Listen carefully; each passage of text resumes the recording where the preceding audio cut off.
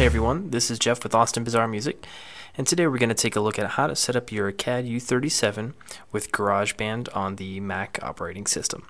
So first thing we're going to do is going to pop over to Garageband here,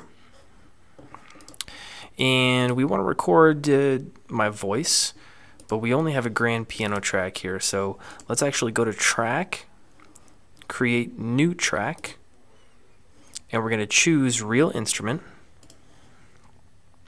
From there, we just need to make sure that all of our inputs and outputs are set properly. Okay, so we're going to go to GarageBand and hit Preferences. And you can see we have 4 choices here, and we're going to work in the Audio/MIDI tab.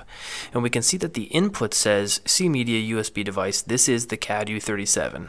Now the output also says C Media USB audio device, which is the microphone.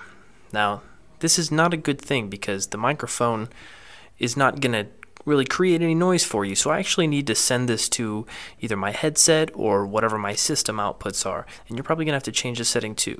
I'll send it here. And this will allow us to actually hear what we've done once we've recorded a file. Now, if you want to hear yourself while you're speaking into the microphone, you're going to go down to this section here and click Monitor On. And now I can actually hear myself speak. I'm going to turn that off just because it's distracting. Now let's test it, make sure everything's good. Check 1, 2. Check 1, 2. Oh yeah.